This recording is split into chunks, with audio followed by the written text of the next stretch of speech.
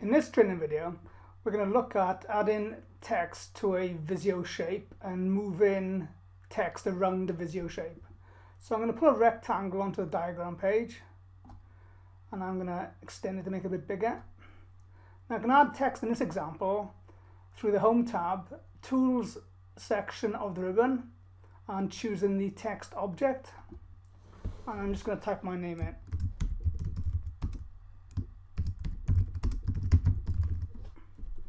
Now to come out to the text, you go back to the pointer tool in the Tools section of the ribbon, and this will give you a mouse pointer back, because at the moment the mouse pointer is still in the text object.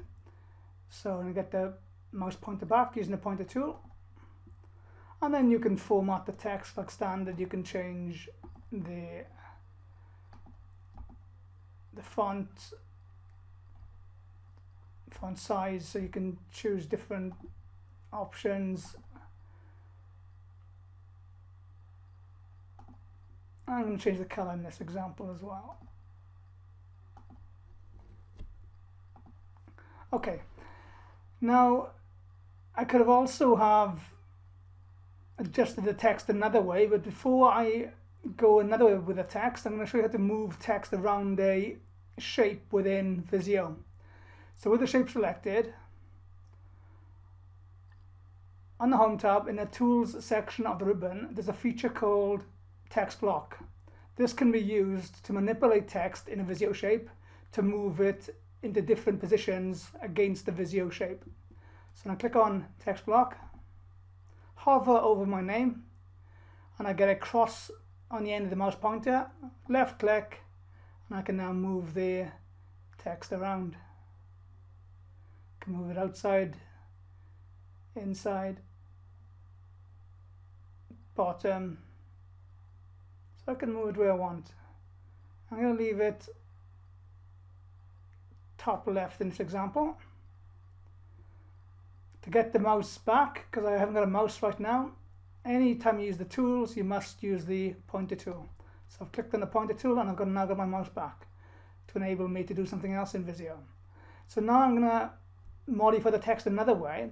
With the shape selected, I can double left click the shape and amend the text. So in this case, I'll add a underline,